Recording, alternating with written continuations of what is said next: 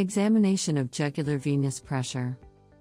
Jugular venous pressure, or the JVP, is an important parameter that gives insight into the fluid status and the central venous pressure of the patient. It is to be examined, especially in cardiac, renal, and respiratory cases. JVP gives an indirect measure of the right atrial pressure, that is, the central venous pressure, since right jugular veins are in direct continuity with the superior vena cava and the right atrium. Among the jugular veins, the right internal jugular vein is chosen over the external jugular vein, as it directly connects to the right atrium, without any intervening valves. Do not confuse the internal jugular vein with the external jugular vein, as it is a more accessible and a less reliable source. The external jugular vein is superficial to sternocleidomastoid, while internal jugular vein is deep to sternocleidomastoid.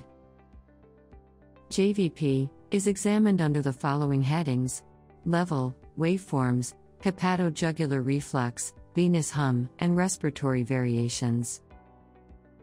Procedure for estimation of JVP level. The patient is reclining back at an angle of 45 degrees. Head is turned towards the left. Pen light can be pointed at a 45-degree angle, towards the midline of the neck. The highest pulsatile point of the distended internal jugular vein is identified. One ruler is kept at this level, parallel to the ground. And another ruler is kept perpendicular to the first at the sternal angle, or the angle of Louis. The distance from the sternal angle to the intersection is measured. Calculation and interpretation of JVP levels.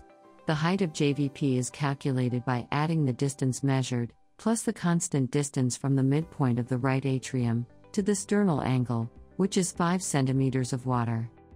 Normal JVP is generally 6 to 8 cm of water. Mean venous pressure of less than 5 cm of water reflects hypovolemia, and greater than 9 cm of water reflects impaired cardiac filling and volume overload. If you cannot determine the JVP, report as JVP not visualized, rather than no JVP, which implies that the JVP was visualized and is not elevated.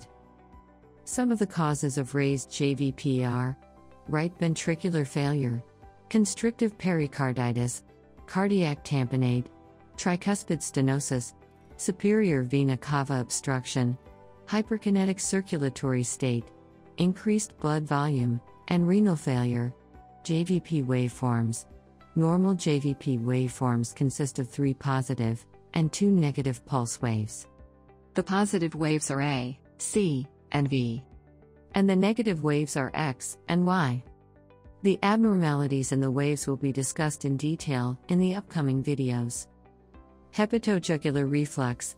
This is elicited by applying pressure over the right upper quadrant of the abdomen for 10 seconds.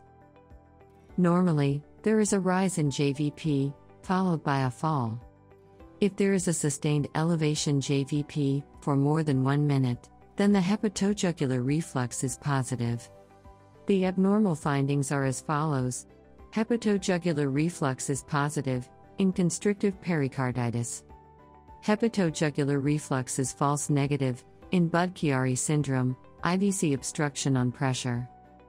Venous hum. It is heard using light pressure, with the bell of the stethoscope. Cervical venous hum is a continuous machinery-like noise, heard over IJV. Loudest in diastole, during inspiration. It is accentuated by turning the head away from the side of examination. Usually a physiological phenomenon seen in children and pregnancy.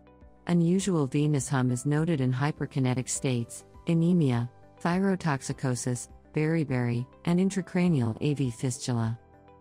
Respiratory variations. Normally, JVP is lowered on inspiration. Positive Kussmaul sign is the paradoxical increase in JVP on inspiration. It is seen in constrictive pericarditis. BasidiaMED. The easiest and fastest way to take advanced clinical history.